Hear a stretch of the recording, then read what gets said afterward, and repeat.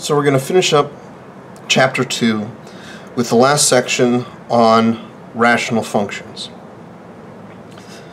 Now, rational functions are... Rational is just a fancy word for fraction. So these functions are going to be one polynomial divided by another polynomial. And they are going to produce probably some of the weirdest graphs that you will see in a math class. And we're going to talk about at least some of these features now, but I'm going to introduce them all very briefly to you. So we've got a couple of interesting features, these kind of dashed lines. They aren't really part of this function in a sense. They're just there to help draw and help illustrate some of the properties of the functions. And these are called asymptotes. There are horizontal asymptotes, and there are, in this graph, two vertical asymptotes. And asymptote means to simply approach and get very, very close to, which is exactly what this function does. To each of the asymptotes, both vertical asymptotes and the one horizontal asymptote, the function will inevitably get infinitely close to these asymptotes. And many times it will never touch the asymptotes.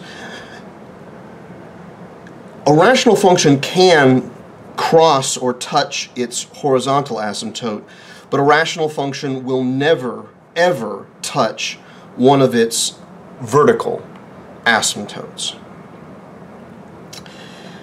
We also have ideas of x and y intercepts as well. Since x and y intercepts are the easiest of these features of this graph, that's what we're going to look at first. X and y intercepts stay exactly the same as they have been in previous sections. To get the y-intercept of a rational function, just like for any other function, we're going to set x equal to 0 and find y. So we plug 0 into the formula for the function. In this case, it's x squared, so this will be 0 squared divided by x squared minus 9, which now will be 0 squared minus 9. So the y-intercept for this function will be 0 squared, which is 0, over 0 minus 9. 0 over minus 9, well, anything over, 0 over any non-zero number will just be 0. So the y-intercept will be the point that when x equals 0, y equals 0. It turns out this is also an x-intercept as well, because when y is 0, x is 0. But we'll see that right now. For the x-intercepts, you set y equal to 0, or f of x in our case, and solve for x. So we're going to set, rather than f of x equals, it'll be 0 equals x squared over x squared minus 9. Now, if everything is reduced, then all we end up having to do is multiply both sides by the denominator in this case. So that's, in this case, x squared minus 9. And multiplying by the denominator is going to have the effect of getting rid of the fraction. So it's going to make this equation nicer to work with. Because on the right, the denominator will cancel with itself, and we get x squared on the right, and on the left, well, 0 times anything is just 0.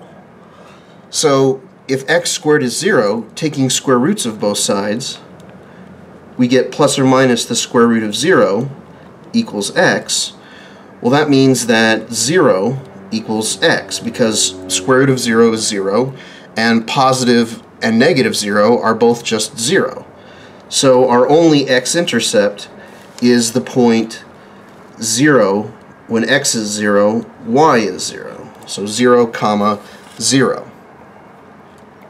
But this is common enough that so long as the formula for the function is reduced, the effect of finding the x-intercept for rational functions is just simply to set the numerator equal to 0 and solve.